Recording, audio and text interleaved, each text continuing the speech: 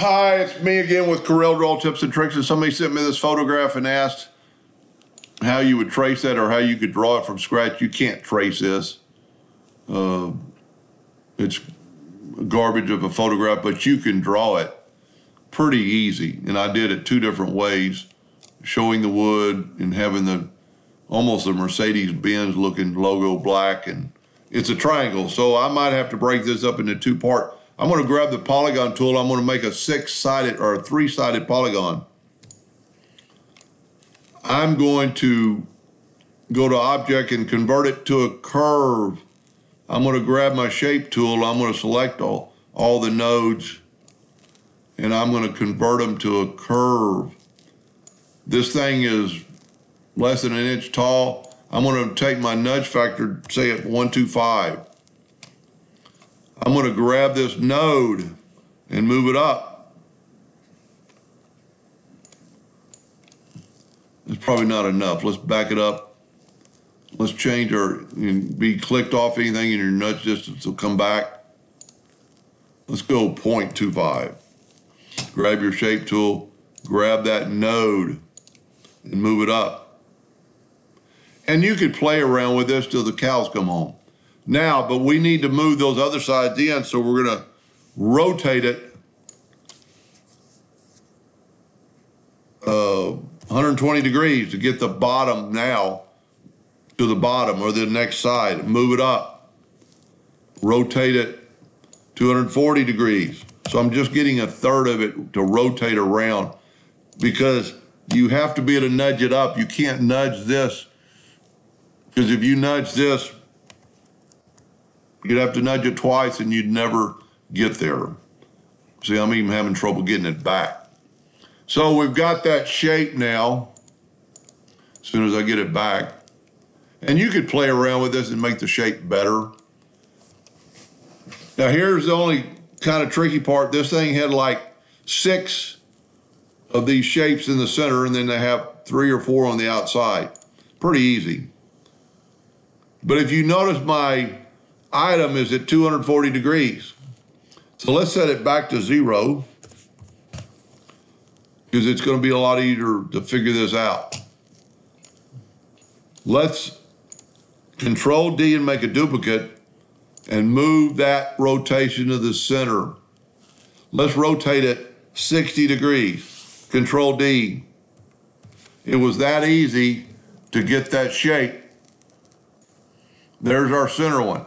I am going to fill in these petals just so I know which one is my center, because now we need to make some for the outside. Grab your pick tool, grab this one. Grab the center and move your rotation to this side. Now here we go again with it already being 180, so let's add 60 and make 240. You know what? I didn't make a duplicate. Control D. 240, I'm adding 60 to it. Control D, Control D, Control D. Grab this one and change the rotation to this node. We're at 60, let's try 120. I didn't make a duplicate. Control D.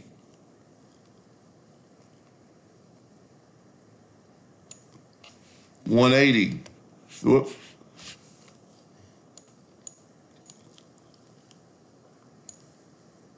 See, it ought to be 120. I'm sorry, I typed in the wrong number. There again, I didn't make a duplicate. Control D, 120. Control D. Corel will do that every once in a while, or on my laptop. I shouldn't really blame Corel. Control D, I didn't make a duplicate, and we're at 240. Now we need to grab that one again, move the node to here, and rotate it to 300. Control D. It moved my rotation up there. Let me back up here. All right, there's my rotation. I need to move my rotation to here, and I'm going to 300. Something's going on. I might have been hitting a shift. Control D. Whenever it does that, just do it again. Now let's rotate this to 300.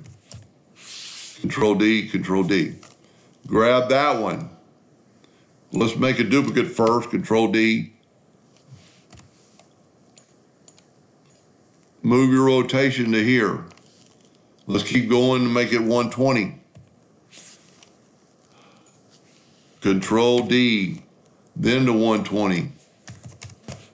Control D, Control D. Control D again, but get off of it and Control D. That's what I was doing wrong. I wasn't unchecking it. 240 plus 60 is 300. Control D, Control D. We're almost there, folks. This is kind of a fun project. Control D. Move your rotation to that corner. Make sure it's kind of snaps to the node. 120. Control D and you're done. That fast. Let's move this out of the way for a second. And let's take away that fill. I took away the outline. Let's take away the fill. And let's try this. Let's try combining. Didn't really change anything, but we need to rotate this 60 degrees.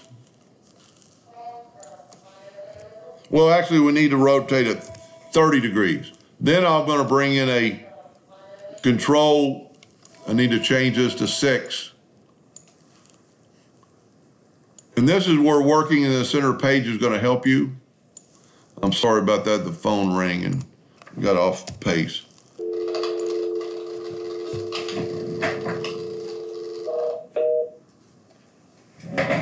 So we're not quite big enough, make it a little bit bigger.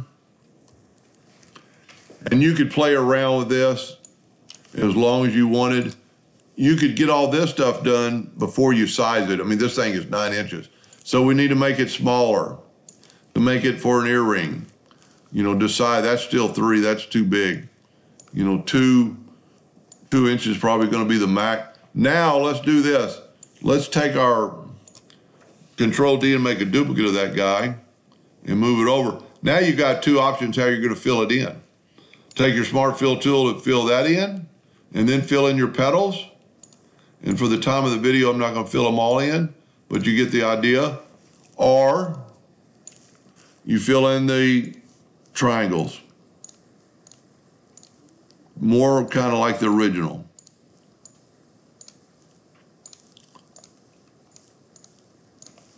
Let's do a couple more over here. And I'm just gonna do half of them. So you got 2 different total look, and really and truly, you'd have to ask a woman or lady's opinion on it. Have one of the earrings like this and the other one the opposite color. Be kind of the same design, but left ear, right ear, be a little different. Anyway, now, just a word of warning, if you're gonna cut this out, take your shape, let's see what our nudge factor is. We'll set it on 3 inches. Take this shape and nudge it out of the way and select all this and left click no line. So you don't have any hairline to cut out because you don't want that to ever cut out. I would do the same thing to this. You know, grab the whole thing and put no line, but you need an outline to cut out the outline. So you could get rid of all these outlines. This might get, and just make sure there's no outline. Well, what I would do on this particular case, I would left click, right click in red, and do this with your Smart Fill tool. Fill this in, make sure your Smart Fill is set on none. Now nudge that up. Now take this and break it apart and get rid of that center one. Now this will cut out. but the rest will not. And you can make it a little bit bigger or have it cut right on the line. Now, I'm not going to show you how to add a hoop, because anybody that's watched any of my videos can figure that out. Anyway, sorry, a little bit long, but thank you for watching.